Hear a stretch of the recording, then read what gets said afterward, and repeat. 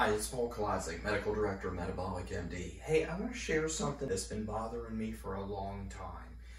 Many of you who are my age remember in the 70s and 80s, the government put forward certain dietary guidelines that we were supposed to decrease our fat intake.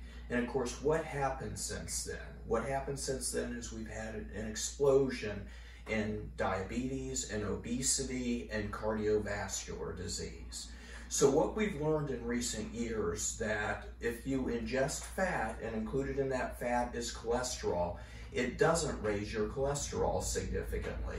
I understand that this is different from everything you've heard over the last 30 or 40 years, but the more recent studies basically show that eating fat does not make you fat, but that increased cholesterol comes from a conversion of blood glucose in the liver to fat. So when we ingest a lot of sugar, what happens eventually is that sugar is taken to the liver and converted to glycogen, a complex sugar molecule, and then it's converted to fat, and then it's eventually sent to the midsection as fatty acids.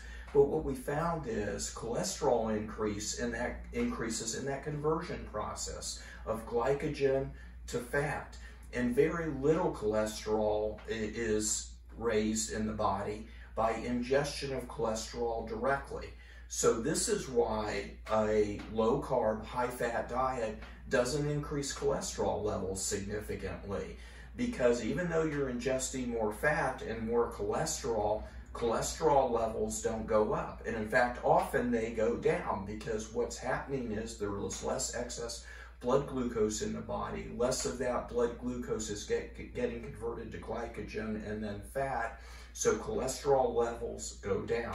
So as a result of a low-carb, high-fat diet, not only can cholesterol go down, but in the same process you lose weight, control blood glucose better, decrease hypertension, and have improved metabolic health.